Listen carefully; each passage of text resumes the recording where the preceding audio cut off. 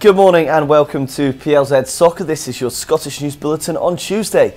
Scotland manager Steve Clarke is set to hand a recall to centre-half Scott McKenna when he names his squad at midday.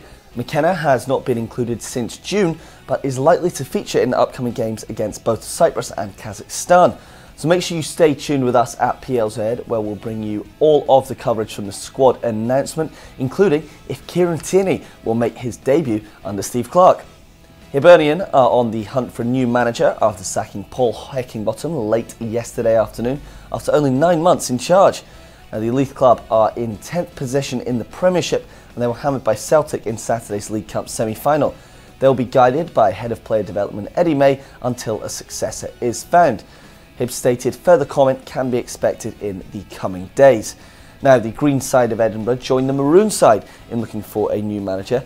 Hearts owner Anne Budge claims there is no hurry to appoint a new manager or sporting director though. Budge spoke to the media yesterday and said no targets had been identified yet and an extensive recruitment process was about to take place. Budge also confirmed that there were regrets over giving Craig Levein both now vacant roles. Who would you like to see take the two Edinburgh clubs forward? Let us know on social media.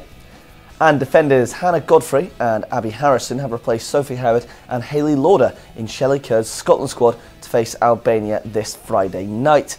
Tottenham Hotspur's Godfrey is uncapped, whilst Bristol City's Harrison has made three appearances before. That's all from me this morning. Thanks for watching. Make sure you do stay with us as always. And of course, the football show is on tonight at 5:30.